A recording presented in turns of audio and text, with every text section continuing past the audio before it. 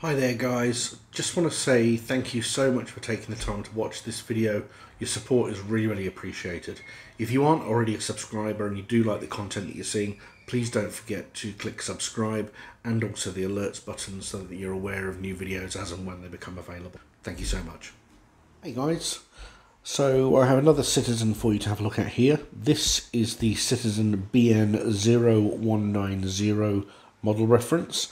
And it is, as you can see, a black dial Eco Drive diver's watch.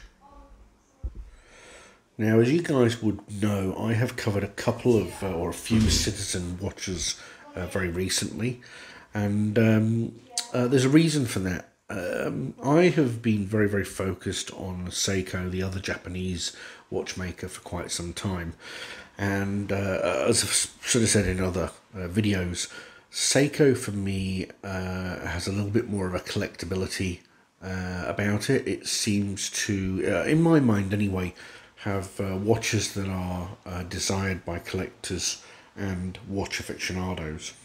Citizen, on the other hand, is a brand that I feel delivers absolute quality and pound for pound value, but doesn't necessarily have the prestige and the collectability of Seiko.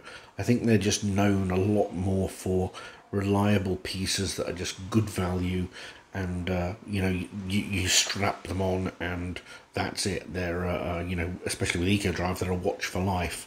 And I think recently, you know, some of the models that they've brought out, they're really changing their design language and they're bringing out some really nice pieces.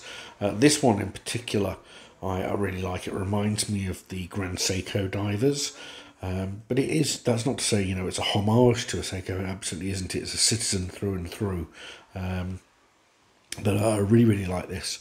So this watch is 44.5 mils across. It has a mineral crystal and is rated down to 200 meters water resistant. It has a screw-in signed crown there, as you can see, the Promaster crown. And you can see there, nice finishing on the sides and the watch overall. Again, it's nothing, you know, particularly flash.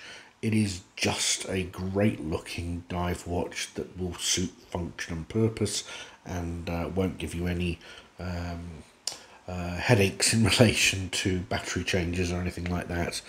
The Eco Drive model here obviously means that it charges via daylight and other light methods through the dial, and as a result you don't need to change the battery or anything like that.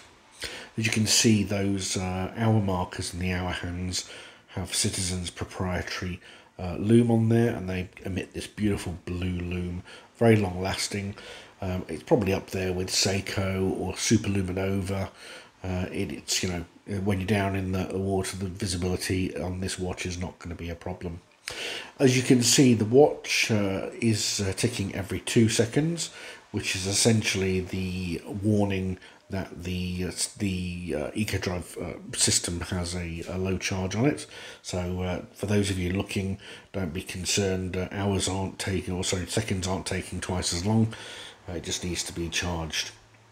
With that in mind, the power reserve on this watch from full charge to empty is about 6 months. So you could essentially take this off, whack it in the cupboard, bring it out 5 or 6 months later, and it will be absolutely fine. No need for to go back to Citizen or anything like that. Just recharge it and off you go. As with all bezels from the Starbuy, who've kindly loaned this watch to us, it is absolutely spot on in terms of its alignment, and it has a very nice function to it.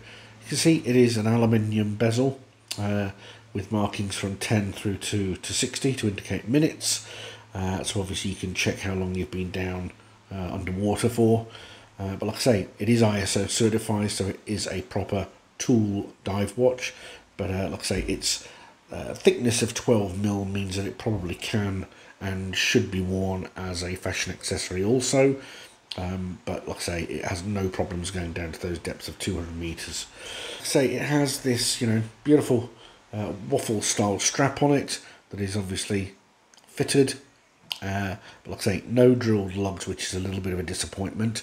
You may want to put this on, say, a NATO or something like that, or a sailcloth strap, but not a biggie. You can still change it using a strap change tool, and you can see there it has the citizen signed clasp. So guys, hope you enjoyed that. If you do have any questions, then please feel free to put them in the comment section below. But other than that, I thank you very, very much for your time. Please don't forget to subscribe, and wear your watches in the best of health, guys. Take care.